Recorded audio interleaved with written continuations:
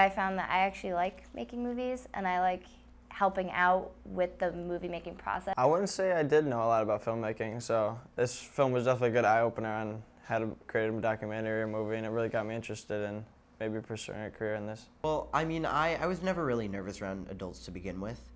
As far as personal comfortability goes, I mean, I really wasn't nervous, but I mean, within a professional setting, I mean, I've never really had experience in that.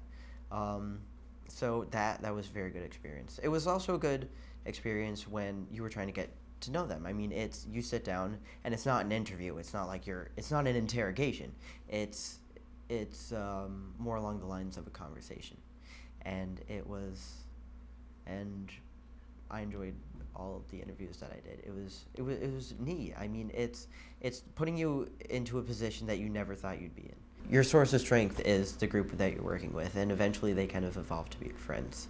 It's teamwork, but through teams you kind of do individual work, if that makes sense. If you kind of find what your rights are, it's not just rights. It's kind of found out what your place in society could be. By finding strength in yourself, you're able to find strength in society, and in the much larger picture, it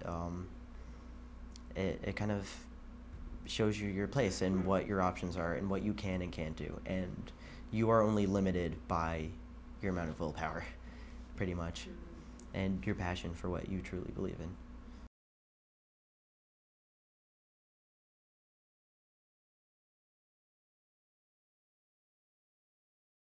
I'm obligated to speak up after this. Before, I was just like under wraps. I wasn't outspoken with my community or with my school or with administration. I never really talked about my opinions or opinions about the school that I want to change, and now I know that I can do that and I have the right to do that. So I think that by doing this film, I'm going to be a more engaged citizen in society. I never really realized that I could do something like this in a school setting, you know? Like, I thought, yeah, I can go out and vote, I can, you know, attend town meetings or whatever, but I always thought it was pretty limited as to what I was able to do as an 18-year-old in high school still, and being involved with the Constitution, because it's a pretty big deal.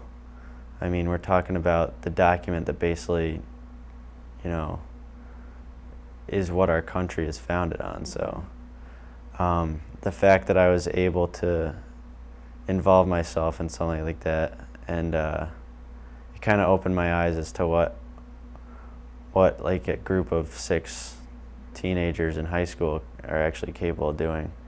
I kind of found myself being more impartial to topics as a filmmaker, like seeing things in a different light.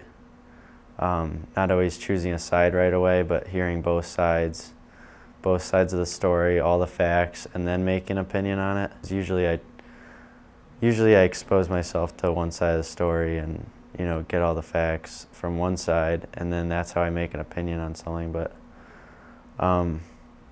you know, when you take both sides, you're making a much more informed opinion, so it makes you respect the other side, and, you know, that's why they believe whatever they believe in, and now you can respect their beliefs instead of just saying they're wrong.